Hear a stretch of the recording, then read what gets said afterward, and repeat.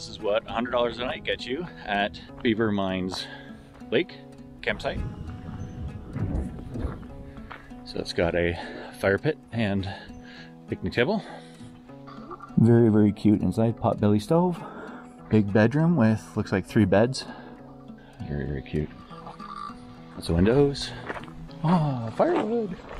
And that is their pit toilet system as well. So men's and ladies, don't ask me what the solar power is for because there's nothing in there.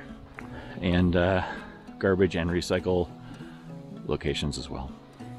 So just to give you a bit of a nutshell overview and closer look on that beast. That's going to be quite a view.